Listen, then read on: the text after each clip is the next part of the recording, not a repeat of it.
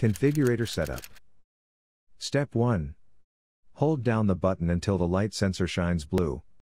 Then release and press again to enter configuration mode.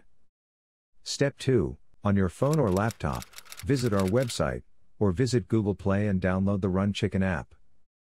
In our example, we will configure our door to close every day at 8 p.m. When we are ready with our desired settings, we press the green Start Programming button at the bottom. Step 4. Place your phone onto the light sensor. If the programming worked, the light sensor will turn green and a beeping sound will play.